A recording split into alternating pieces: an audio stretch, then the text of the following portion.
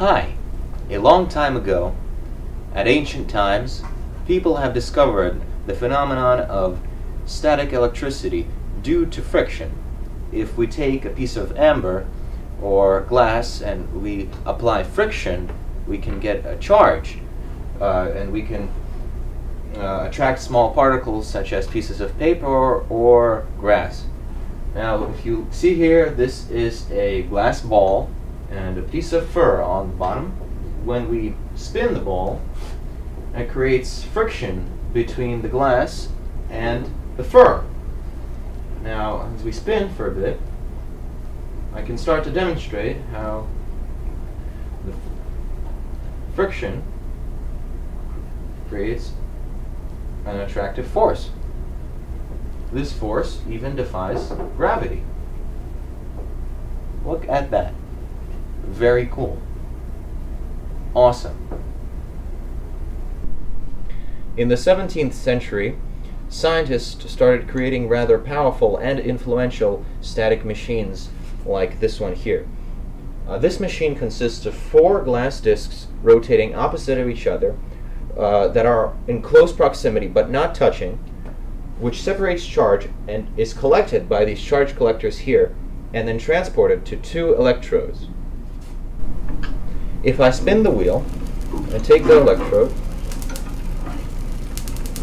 you will hear sparks. You might not see them yet, but they're forming in close proximity, about an inch of each other. This is the static electricity created by this particular machine. Hi. In this experiment, we will observe the conversion of electrostatic energy into mechanical motion. Please observe.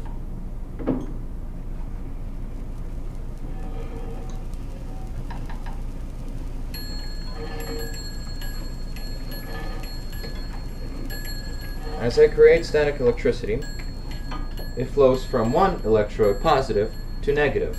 The ball takes part of that charge and goes back and forth between the 2 bells until they are both discharged.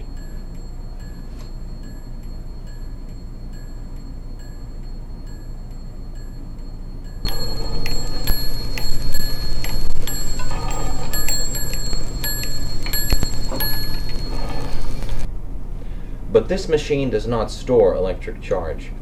Therefore, scientists created a device called the capacitor. One ancient type of capacitor we have here. This is called a Leyden jar, created by a Dutch scientist, Peter van Borschenkopf of Leyden. It was named after the city.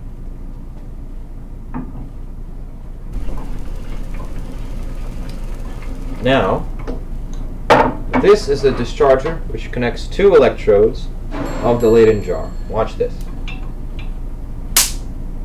Wow, that was a much stronger spark than what we have experienced on the machine.